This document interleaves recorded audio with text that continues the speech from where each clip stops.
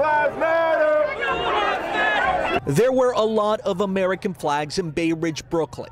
Some waved, others burned, as dueling pro-police and Black Lives Matter demonstrations took place.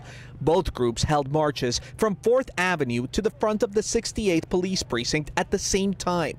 Tensions running high. At one point, a demonstrator from the Black Lives Matter side was maced.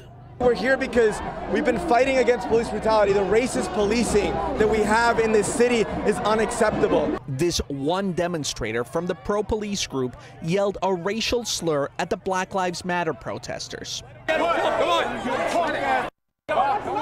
At another point, someone from the Black Lives Matter side threw eggs at police officers and the pro-police demonstrators. None of us threw anything back at them at all. They're throwing eggs, beans, bottles of water. While hundreds of demonstrators from both sides were loud, most were non-violent. They say they just want their voices heard.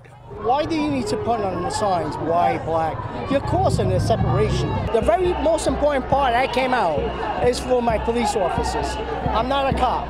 I have family members of cops, but I do respect all cops. We're not against police officers, you know? None of these people are against police officers. My cousins are police officers. It's not about that. It's about the fact that people are getting killed. Get our point across, but we should not go against each other.